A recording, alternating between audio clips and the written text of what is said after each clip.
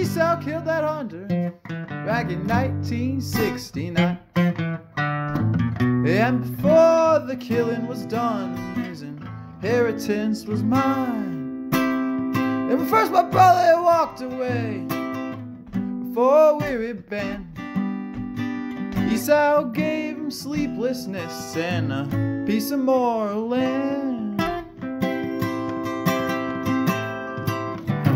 A father favored Esau, who was eager to obey all the wild commandments the old man he shot his way. But all this favor had ended when brother failed at war. He staggered home, found me in the door. Esau, he's on roller skates today, selling real estate to someone in LA.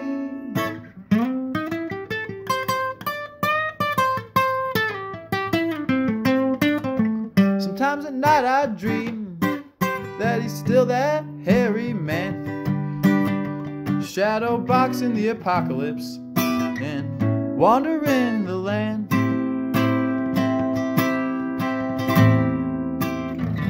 Brother Esau holds a blessing, Brother Esau, he holds a curse. Well, I was thinking that the blame was mine, but I expected something worse. The more my brother looked like me, the less I understand. The silent war bloodied both of our hands.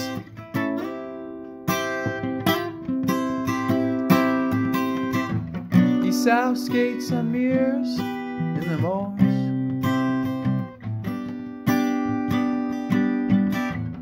leaves his pale reflection at the door.